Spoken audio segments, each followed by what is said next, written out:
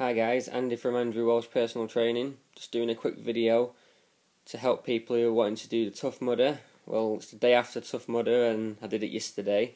Feeling a bit sore today, so I'm just going to go through some training tips for you, what to wear, some training to do, and hopefully it'll prepare you for the mudder.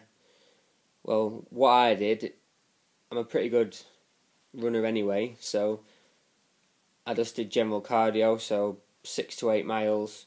Just, you don't have to go too excessive on the cardio because there's obstacles, so you'll be waiting for a little bit anyway to get over them because there's queues. So don't be too worried about reaching the 12 plus miles that it says. As long as you've got pretty good general cardio, you should be fine at it. And people walk through it anyway, so just go at your own pace. And upper body strength's a must. You need to work on your upper body strength, so pull-ups, press-ups, anything like that, just to get them arms and shoulders and your back strong, because obviously the funky monkey, as it's called, the monkey bars, is quite a challenge. So if you've got no upper body strength, you're going to struggle at it and you'll always be in the water. And the walls as well, hero walls and glory blades, there's quite a few walls in it, so that are quite challenging, so you need to work on upper body. That's the only thing I would recommend focusing the majority of your training on, is upper body strength, because obviously if you're helping other people over stuff as well, then it's going to be quite hard for you. So upper body strength definitely, and just stability in your ankles as well, because I found that the terrains was quite all over the place, loads of mud, and you couldn't, it was really slippy, so you're always like running like you're drunk, if you will. It's like falling left and right, just try to get over the mud. So just make sure you strengthen your legs and your ankles up, and wear some good trainers with good ankle supporting. I did it in just an old pair of trainers, and my trainers pretty much fell apart because they were just that old, so I'd probably just buy a cheap pair of trainers that you don't mind trashing. But I just wore one of my old pairs, and like the sole just ripped off in the mud. It was that bad, so I was practically running with like one trainer.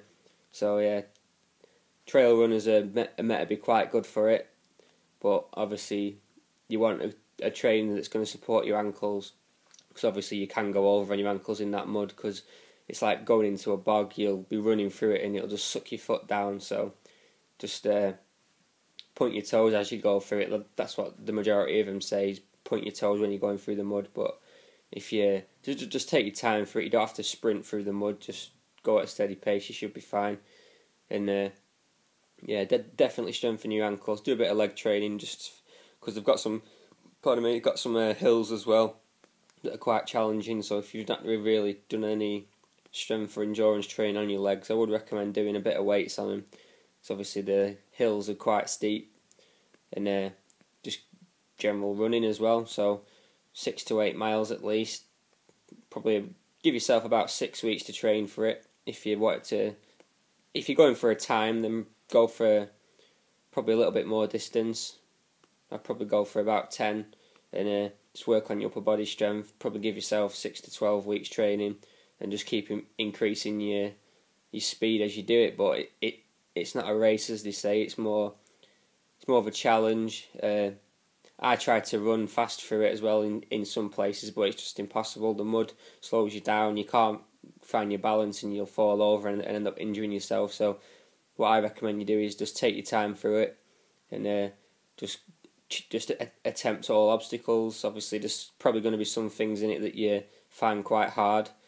Obviously, like if you're not the best swimmer but you can swim, or you're scared of heights, then obviously the water plank one, the 20-foot jump off the plank into the water, can be a bit scary for some people. But there's loads of support, loads of volunteers there who'll help you if you struggle. But I'd just do it. And some tips on some of the obstacles that I did. Well, I attempted every obstacle and completed it. I've got my little headband to say I'm now a Tough Mudder. So I don't know if it's, obviously I'm recording it on an iPad, so it's the other way around, but you get the gist. And yeah, so the first ones were the hero walls. that was the only hard obstacle I found. So if you're doing it on your own, you're going to have to, if you've got not a lot of upper body strength, then you're going to have to get someone else to heave you over the walls, or you just pull yourself up. But they've got a little batten on the horizontal batten across the wall anyway, so if you jump onto that, you can lever yourself up like I did. I didn't really need much help to get over the walls. I was helping other people over them because my upper body strength's pretty good. But yeah, definitely think about getting some help if you're doing it on your own, if you've got no upper body strength, because you've got 2 walls to get over which are quite high. So electric eel, that's the water one with the electric wires dangling down, which you do like a leopard crawl on your stomach under it. The shocks aren't that bad. I thought they'd be worse than they was, to be fair. The tip that I did was when I was doing it, I was like zigzagging like through the wires, so I didn't get shocked as much. I did get shocked on it, but towards the end, as I was getting out, one caught me. And the shocks are bearable. They don't hurt you. It's just like a whoa, what was that? So don't be scared of them. They're not deadly. So yeah, just do that. It's quite slippy, slidey through it anyway, so you can just use your elbows to crawl through it, and just do it fast and you'll be fine. And the hardest one that I found was Mud Mile. Like, it's like trenches and boggy, or you jump in and it's up to your waist in mud and sludge, so it's hard to even move through it. But obviously do big strides as you're going through it, and that obviously you'll cover more distance, but you need to tie your shoes on and point your toes just to keep your trainers on. So yeah, that's a little tip that I'd give you for that one. And if you're doing it on your own, I would recommend getting someone to help you, because it's all sliding, you can't really get a grip of anything. So obviously the whole objective of Tough Mudder is teamwork, so you will need some help to get out of it. So there is one where you lie on your side and roll through the mud. So that's a pretty easy one, because you're not actually buried in the mud, you're on top of it rolling through it. And I use that technique for a lot of the other mud obstacles. So there's one when you're running through it, like you jump in it and it's really sticky, so you can't actually move. There must have been about 50 people in this one pit not moving, so I just rolled across them all just to get out of it, and then helped other people out. But the longer you stay in the pits, the more harder it is to get out, so you need to keep moving and get out as fast as you can. So that's the same with all the mud obstacles. If you hang around in them and stick into them, you're just going to get caught up, and it's going to be hard for you to get out of them. So move fast through them, don't think about it, and just do it. And Everest, it's not massive, it's not as hard as you think. The only tricky thing is getting the speed up the wall. So you need to run as fast as you can, and either grab onto the wooden ledge at the top or grab on someone's hand if they're up there. I tried it 3 times. It took me 3 times to get up it, because I kept getting dropped and I kept sliding off the ledge. So eventually, on my 3rd go, I got up there. But yeah, it is quite a challenge, but it can be done. It's not impossible to do. So I would recommend running as fast as you can. Don't stop running, otherwise you'll just slide down, because they spray it with water as well, the hose, so it's all greased up, so you'll be sliding down it. So keep running as fast as you can. Either try and get some trainers with good grip on them. I say this because my trainers didn't have any grip on it at all, and I was just sliding everywhere on every obstacle. So you need trainers with decent grip, and even use gloves as well. If you've got a pair of weightlifting gloves, use them for grip. But if they get too muddy, then you're just going to have to take them off, because I binned mine for the monkey bars because I couldn't get any grip on them, because obviously if everyone's going through it before you, they're all full of mud, so all the obstacles is going to be full of mud, so it makes it harder for you to get across. So I took my gloves off and did it without any gloves on. I didn't make it across fully. I got about 90% of the way across, and then I slipped off because the bar was full of mud. So I think if they were a bit cleaner, I'd have made it, but obviously I didn't. So until the next time, that is, I will do it. And electroshock therapy. There was a big queue at that when we did it, so that's the one when you just got to run through the dangly wires which zap you. They've put hay bales in the middle of it now, so you can't crawl under it, so you have to run through it. But again, I got shocked 3 times going through that, and the shocks aren't that bad at all. Don't be scared of them. There was a big queue at the beginning of it, so they were all hesitating to go through. So me and my team just ran through it. So let's just do it. The more you think about it, the more time you're going to be hesitating, and it's going to back you out of it. So don't think about it. Just do it and run for it. And obviously that's the last obstacle anyway in a lot of them. So get through that, and you've got your t-shirt and your headband, and you're a tough mudder. So yeah, those are some tips for the course, that is. I'll just talk through what I wore on the course. So I wore some compression shorts to wear under my shorts. I did it in shorts instead of compression pants. I thought it would be a bit easier. It was easy because obviously the less clothing you wear, the less water you're going to carry. So, and obviously you'll dry off faster. But there is a lot of water obstacles which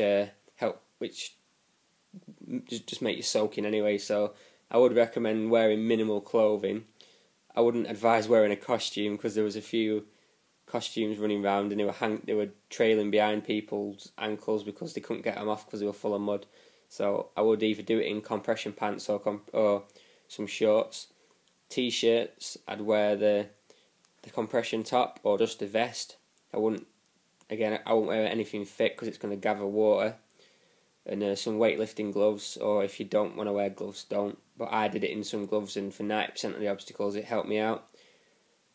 There is a few obstacles where you go in the water, especially trench warfare, and I got loads of cuts and loads of scrapes on my knees, so some knee pads or some protectors would have been good for it if you're wearing shorts, because there's loads of twigs and branches and tree roots in the water which you can't see, so he was just getting scratched up, and I had a nice trophy on my knee from a nice root scratching me. So yeah, I've got a few wounds from the Tough Mudder, but that's because I didn't wear any pants. I did it in shorts. So to prevent that, I would advise getting some either them cloth knee supports or just wear some pads or something or some pants if you can, to prevent that from happening. Same with your elbows, elbow pads, anything like that.